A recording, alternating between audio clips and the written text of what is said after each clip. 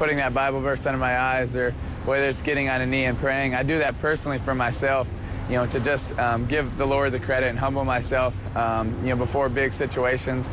If I walk outside and I make a mistake, all of a sudden my Christianity goes down the toilet. And what people don't realize, when you become a Christian, does not make it any easier, it makes it harder.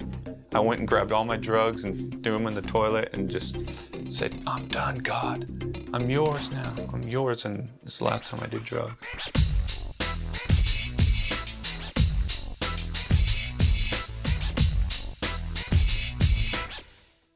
Thanks to modern media, celebrity Christians are now a part of our lives.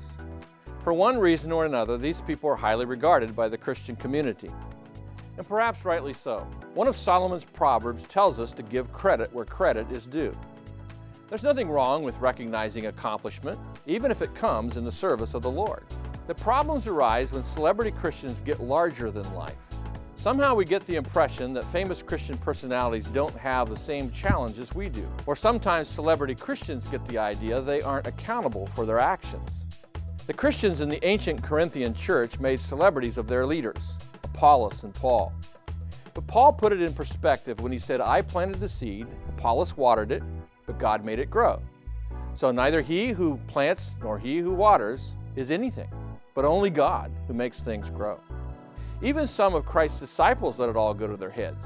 The book of Mark tells us that the disciples argued among themselves about who was the greatest. Jesus answered, if anyone wants to be first, he must be the very last and the servant of all.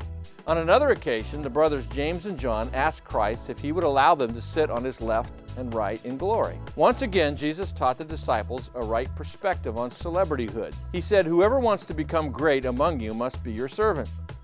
Celebrity Christians are not a bad phenomenon. They just have to be kept in perspective.